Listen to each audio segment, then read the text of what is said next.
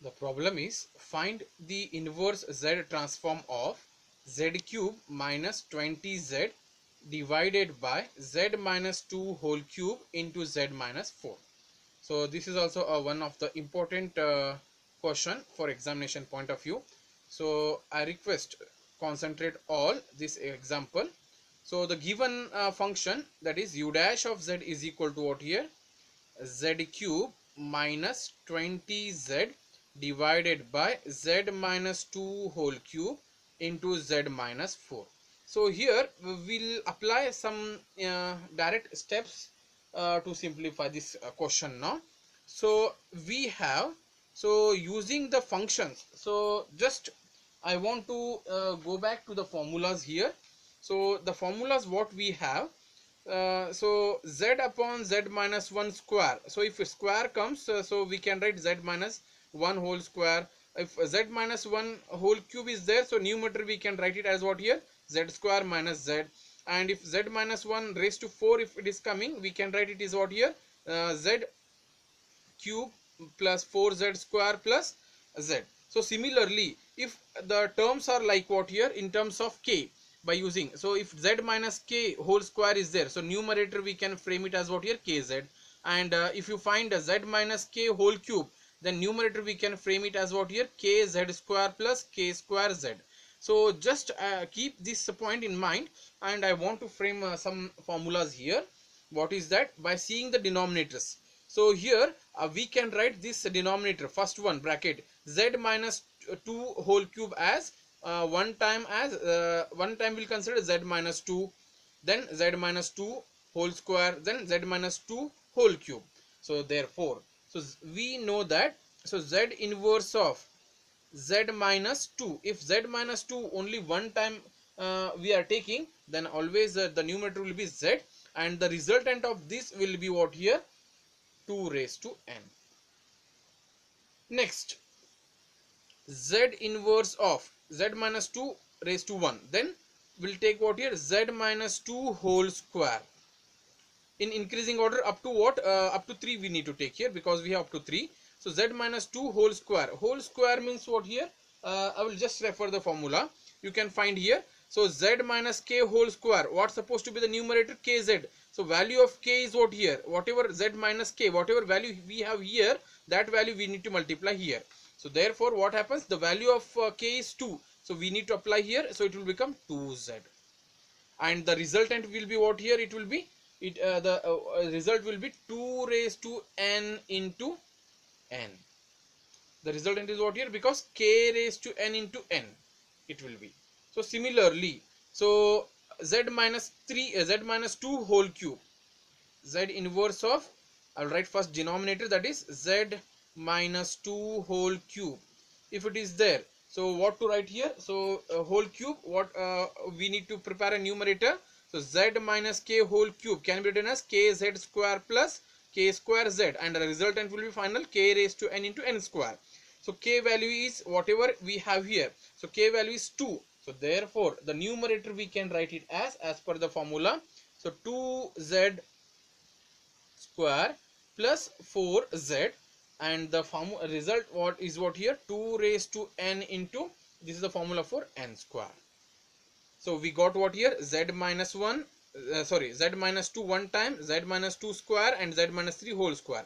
Then we don't have any power of this, only one time, that is finally z inverse of z minus 4, so only one time coming, always numerator will be z. So the here it will be k raised to n formula, that is 4 raised to n. So the value of k is 4. So once we got this, if you, by seeing the denominator, if you need to rearrange this, this is one of the very important step. And for this we need to, whatever resultant we got, that is z by z minus 2, then 2z by z minus 2 square, then 2z square plus 4z whole divided by z minus 2 whole cube, and z divided by z minus 4. The same way you need to take what here as a partial fraction, and we need to simplify this. Means I can say that u dash of z, which is nothing but what here, z cube minus 20z divided by z minus 2 whole cube into z minus 4, which can be written as in the form of partial fraction, a into the first bracket, that is z divided by z minus 2, plus b into second bracket, second resultant what we have got it, that is 2z divided by z minus 2 whole square, plus c into, next is what here, 2z square plus 4z divided by z minus 2 whole cube. Next continue, plus d, almost, next plus d into z divided by z minus 4. So we need to take the LCM of this, and we need to get the values of a, b, c and d. So if you take the LCM will be what here, z minus 2 whole cube into z minus 4 on right hand side also. So therefore our equation will be z cube minus 20z. So z cube minus 20z is equal to, on taking LCM, it will be a into z will cancel, so it will be a into z minus 2 whole square into z minus 4 plus 2b into z minus 2 into z minus 4 plus c into 2z minus 4 into z minus 4 plus d into z minus 2 whole cube. If you take LCM and simplify, you will find this situation, and here you start finding the values here. So I will write the few results directly, you work out and check. So if you put z is equal to 2 here, so if you put z is equal to 2, you will get the value of c is equal to 1. Okay, then if you put z is equal to 4, okay, if you put z is equal to 4, you will get the value of d as minus 1 upon 2. You cross check these results once again, and so only two values are possible here, because in the above situation we have z minus 2, z minus 4 and no other values are remaining. So therefore now equating the coefficients of z cube, equating the coefficients of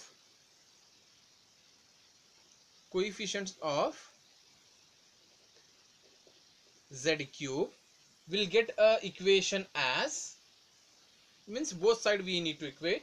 So we'll get a equation a plus d is equal to 0. So therefore we know the value of d is minus 1 by 2. So therefore value of a will be 1 by 2. Then put z is equal to 0. If you put z is equal to 0, you will find the value of b by using the above a, d, c value. You will get the value of b as 0. Means first we need to apply the value of z in the above expression. So once you apply, you will get a few things will be left, that is a value, d value, c value. If you apply those values, you will get the value of b. So we got the value of a, b, c, d. So therefore substituting this a, b, c, d value in the above expression, that is above expression means in this expression, so we'll get one of the standard form, so that easily we can apply the inverse z transform. So we'll see that. So on substituting the values of a, b, c, d, we get, that is u dash of z is equal to a into z divided by z minus 2 we have. So value of a is 1 by 2. So therefore it will become 1 by 2 into z divided by z minus 2.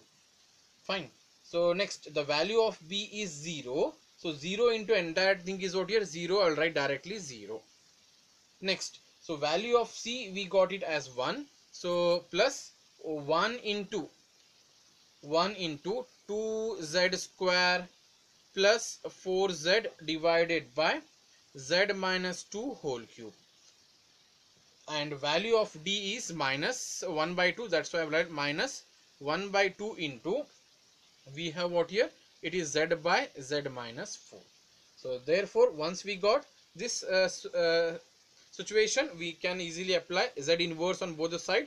Take z inverse of u dash of z is equal to 1 by 2 is a constant, z inverse of z divided by z minus 2 plus 1, you leave it. So z inverse of 2z square minus plus 4z divided by z minus 2 whole cube minus 1 by 2 is a constant, z inverse of z divided by z minus 4.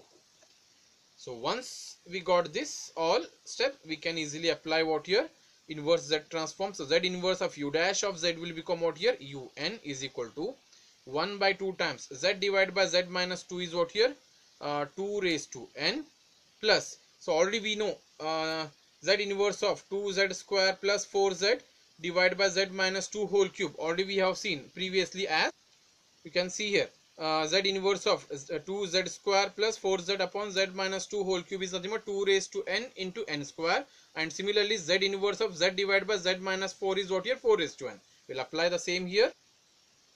So this will become what here, it will become 2 raised to n into n square minus 1 by 2, because we are applying 1 by 2 as it is. So z divided by z minus 4, inverse of this is what here, it is 4 raised to n.